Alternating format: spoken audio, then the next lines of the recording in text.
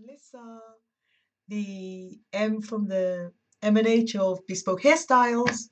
It's quite late now, it's quite dark. It's been a busy day, but I thought I had to show you this style and see whether we could recreate it together.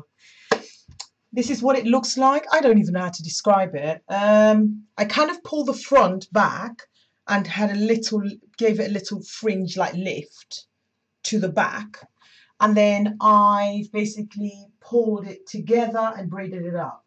And then I've put my little accessories in. And as usual, I wanted to show you the style, and then we'll take it down and then we'll try and recreate it again.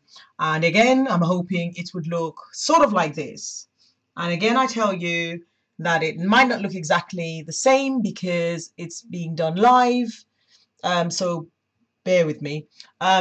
The idea is quick styling. You need a brush. I'm going to use a brush, some pins, an accessory if you want. You could use a flower, you could use anything. I'm using my chopsticks, and maybe you might need a little band, depending on whether your hair is going to braid to the end and not unravel. So we take it down to show you the simplicity of the style, yeah, there we are. I've taken the back bit down, and then I'm now unraveling the second part, the front part of the style. As I always say, when we are creating this style, please don't pull. I know you might want to focus on trying to get it right, but the most important thing is you're not hurting your follicles. This is very important. Right, so this is the hair down, and bear with me, I just need to clear that screen. Right, this is the hair down. So we take the side, the right side, and kind of sweep it to the back, and then I take the left side, and can you see what I'm doing? I'm trying to encourage it to have a bit of a lift, like that. Can you see the profile? And then I basically bring them together to try and keep it in place. I'll show you. See, I've just brought them together. And then I'll take a little bit of the side of my hair and I'll braid it. Now, this hair will work for somebody with afro hair, somebody with afro hair who has loose curly hair, or if you have afro hair and your hair is quite tightly curled,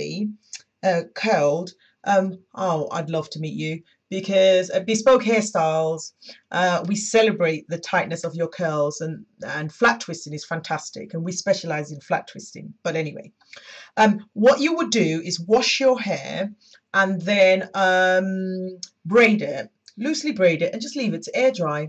And then it comes out quite straight after that, and then we can flat twist, do any design. So you could try doing this hairstyle once you've allowed it to dry naturally in the air. We don't blow dry, we don't use heat, we don't feel it is necessary when we're styling our client's hair. And you can have a look at our videos just to see the kind of work we do, and on Facebook you can have a look as well to see what we do.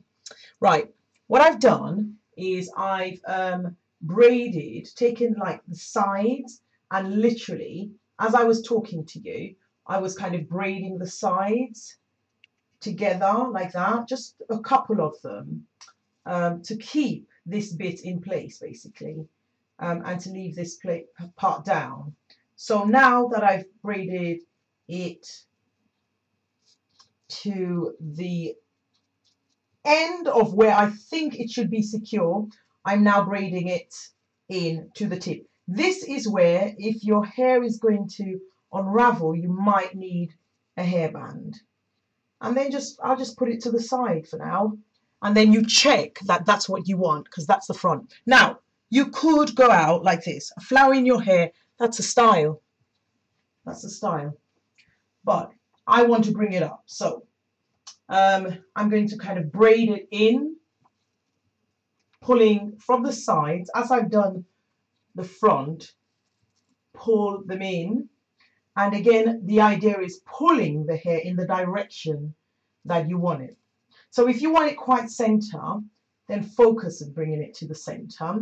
And if you want it a bit slanted, like I want it a bit slanted, so I'm taking less from my right side and more from my left side, and I'm pushing up the braid.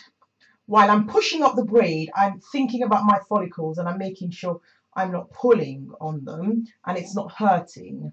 And then feel with your hands to see whether everything is in place.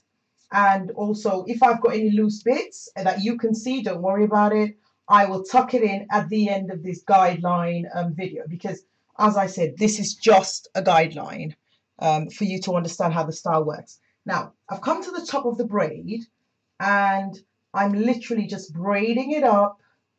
The few that I can hold, I'm braiding up. And that's it. And then I would just leave it like that. So you could use a pin, or I'll just leave it like that. And then that is it. And then I'll pull, pull, pull, pull, pull. And then I'll pull to the side because I want it quite spiky and messy. And then I would just use my chopsticks to keep it in place. One chopstick. And another chopstick. Feel that it's not, and that is it. Feel, feel, feel, that's it. And then I would use my brush to kind of neaten it, and that's it. Style number 4.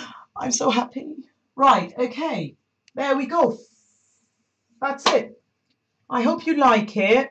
Again, share, please.